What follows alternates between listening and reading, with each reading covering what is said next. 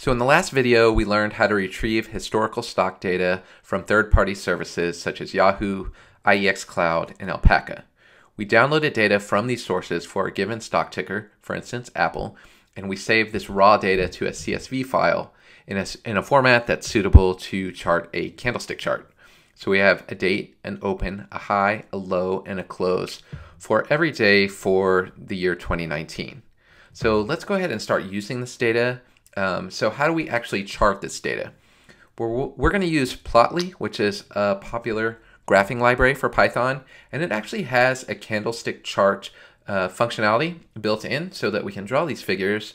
And it's going to make it really easy to write this code. In very few lines of code, we can point it at our CSV file and then load a data frame and chart this data. So let's go ahead and get started with that. I have the Candlestick Chart page open here in case we need to reference it, but I'm going to start a new Python script. And so I have the stock data repository, and remember you can get all of the code we have from the Finance Hacks repository here. We have historical data, and we're going to write the code that's in this chart.py. Okay, so at the root level here, I'm going to create chart.py, and we have all of our CSV files from the previous video stored already. And so I'm going to go ahead and start writing the code we need for Plotly. So for Plotly, you're going to need to import the graph objects as GO, and this is pretty much straight from the documentation. You want to import pandas, which we've already installed the dependency for because it's in our requirements.txt. And then I'm also going to want to load all of our data into a data frame. So I'm going to do df for data frame equals pandas.read CSV. So pandas has a function read CSV, and you can pass it the name of a CSV file, and it will load it into a pandas data frame. So I have stock.csv, so that's my Apple CSV, and I'm just going to print that out and see what it looks like. So I'm going to do Python 3, and I'm going to run chart.py. And so you see it's loaded all of our data into a pandas data frame. We have 250 rows and 5 columns. So there's 250 days that the market was open and that we have data for Apple. So it's from January through December 27th. So it's great. That was easy. We have the data frame. And now how do we draw the chart? So there's actually this candlestick chart object here. And so I'm just going to copy it from here. So we just create a new figure. And so go.figure and data. And so we create a candlestick. And just to clean this up a little bit, I'm going to put this on its own line. So there's this candlestick constructor here.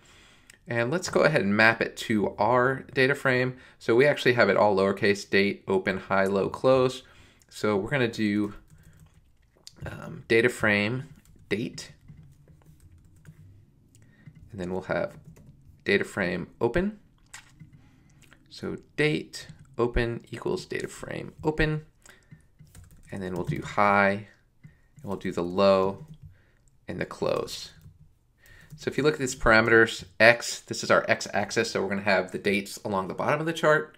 And then our candlestick is going to be drawn based on the opening and closing prices and the high and low so that'll form the Y axis, the prices for Apple stock. So we have this candlestick object, and then we can just pass it in as data here.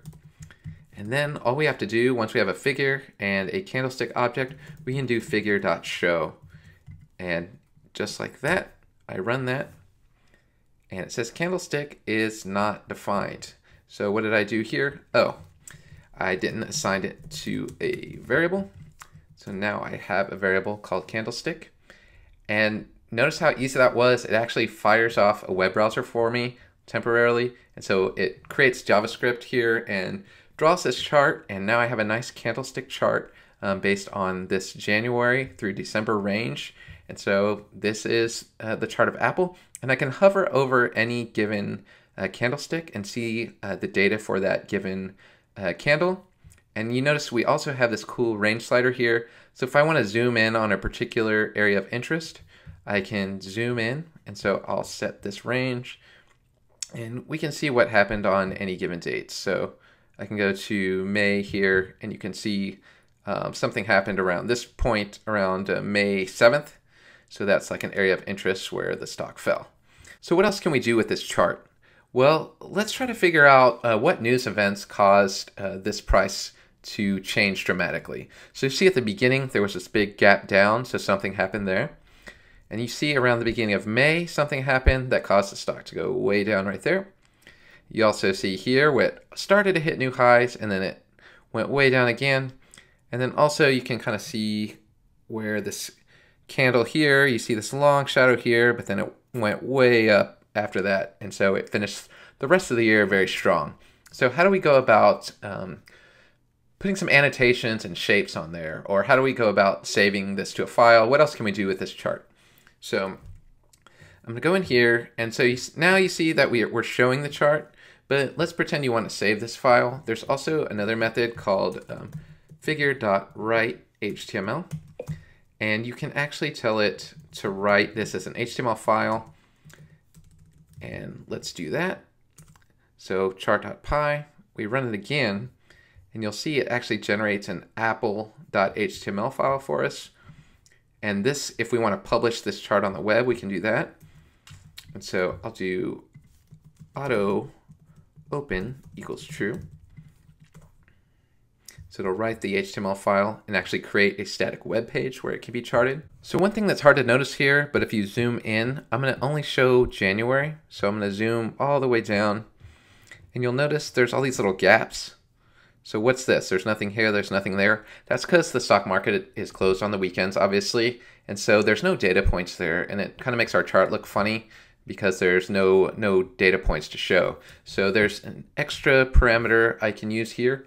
And it's you can go figure.layout.x-axis.type equals category. And now if I run it again, we'll open our HTML file. And now the chart looks a little bit better. If we zoom in, you'll see it writes out the dates, and it's only showing the dates that the market was open. So that gives us a little bit clearer picture of what's going on, and this is a better chart here. And then if you zoom in on any one of the candles, you can also see it generates this JavaScript for you, and so you can see what happened on any given day.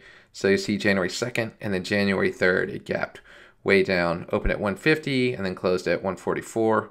And so something happened on that day.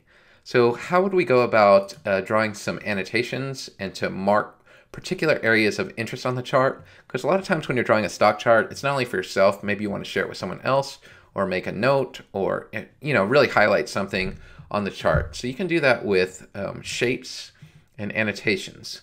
So I'm going to copy that code from our GitHub repository that we already have. And you see I have this shapes list and this annotations list. And if I copy that, I picked out some areas of interest on the chart to highlight. So I picked some particular days to mark on the chart that looked like they were trend reversal days and kind of tried to match them up to the news to see what happened that may have caused that trend reversal. So here are the days I picked for Apple. We have January 2nd, May 5th, July 30th, and October 30th.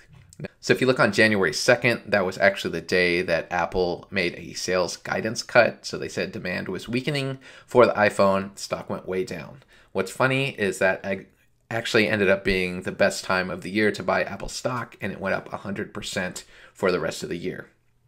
Now, what happened on May 5th? You may have remembered the market was going up, reaching new highs, and then Trump sent out a couple of tweets to escalate the trade war with China. So this is May 5th, and you'll see he said a bunch of stuff about how he's increasing the tariffs and starting this trade war, or escalating the trade war that was already going on, and that spooked the market. Stock tanked. Then on July 30th, things had already started recovering for a bit, and then there was another series of China trade war tweets. He was saying, China's doing very badly, our economy had become much larger, blah, blah, blah. Talks a bunch of shit about China. Market panics again.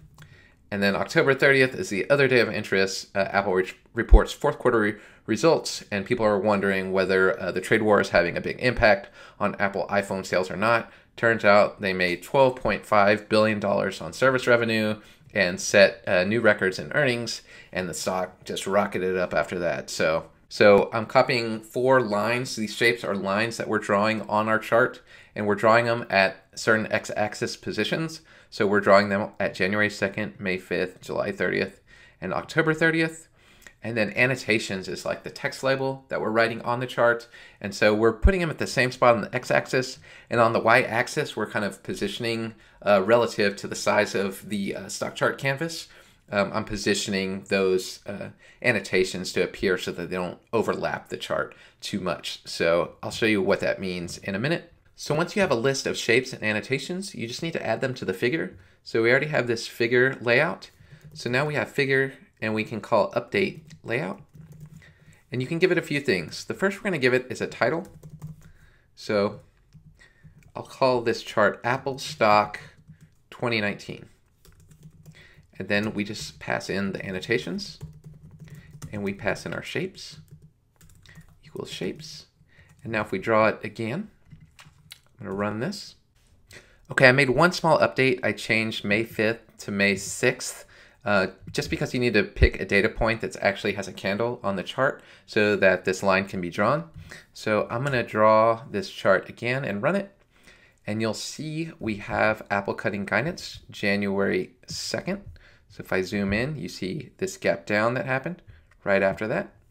You also see the Trump tariffs tweet here, where the market was up but then went down for a few weeks for the month of May. And you also see the re-escalation of the trade war on the chart, and also Apple Q4 earnings getting announced and it running for the rest of the year. So that's it for this video. We've downloaded historical data from Alpaca, IEX Cloud, and Yahoo Finance, and we've shown how to load that data into a data frame and chart it using Plotly, and we have this nice candlestick chart that we can either publish on the web, show our friends, or we can even use some of these things like download plot as PNG. It gives us a lot of useful tools for creating these charts with not a lot of code. So thanks for tuning in. Stay tuned for the next video. We have a lot more to come. Thanks a lot.